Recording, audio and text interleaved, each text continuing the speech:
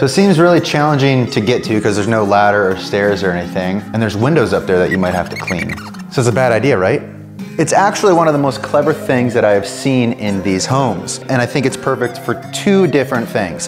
One, it could be different lights and other things that you would use for holidays. So think about Christmas trees that need lights, other light ornaments, a big star, a leg lamp from a Christmas store. It could be there plugged in and look awesome through that window. Secondly, I'm thinking for cats. You could find a cool little way that your cats could climb up there, and that is where they would chill. For the cats, you could put shelves here where they can kind of play the Plinko game and then pop up there.